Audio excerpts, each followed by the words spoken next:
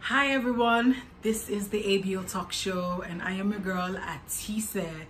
What is going on? So over the weekend, a top fashion designer got married in this country and the internet has not been the same. Do we blame them? I mean, if you wanted your wedding to be private, you should have kept it off social media. So what caught my attention about this wedding was the effort the lady was putting to make her wedding trend. And then she was putting more effort to make us, all about the wedding. But it was not giving. There was something off. The lady was forcing herself. Yeah, I could see the guy. The guy was like, okay, can we get this over and done with? Okay, this is what you want, right? And I could understand Nigerians, some Nigerians, I mean, they expressed their concern in the comment section. They were saying, this lady paid for our wedding. No. This just looks planned. The lady is already looking like the man of the house. Yeah, I could get it because she was giving that vibes. Now, single ladies, please and please. I know you want to get married. I know you want to be called a Mrs. I know you want to have children. I know you want to live under a man's roof. I know being single is hard. Please never be desperate, too desperate to get married to the extent that you will pay for your wedding, because it never stops. You see, whatever you start is what you will finish.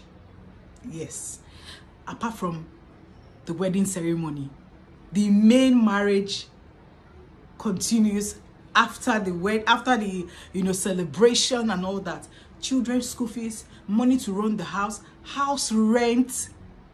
For how long are you going to put on that package that, oh, I can handle it, yeah, for how long? And then you women are making men lazy. The men of this generation are pardon me, some men of this generation are lazy.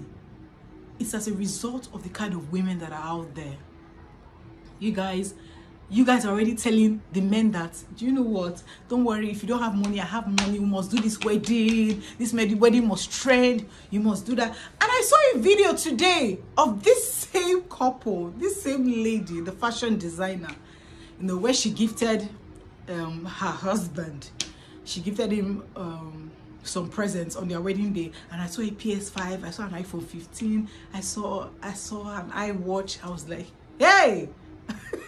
My head is splitting, man. Sorry. Oh God, what kind of sudden headache is this? What are you trying to tell this man? I mean, in the order of things, the man is supposed to be the one desperate to have you. He's supposed to say, I cannot live without this woman. If it's not this woman, I know if he breathe. Yeah? So why are things now turned these days? How can you be gifting a man? Oh my goodness. I'm not saying giving a man a gift is bad, but please, there are some things that should be in moderation.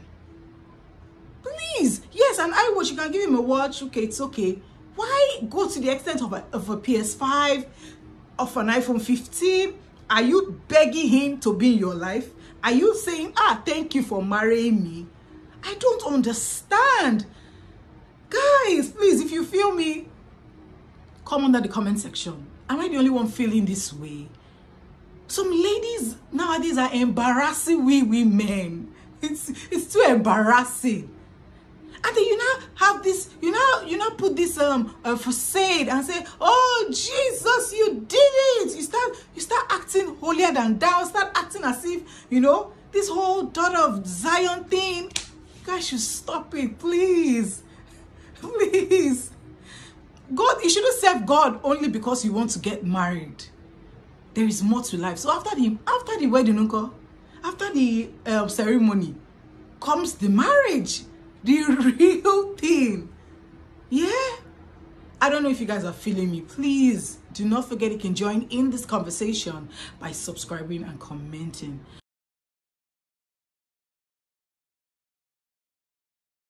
What you guys think? We'll see in the comment section. Bye guys.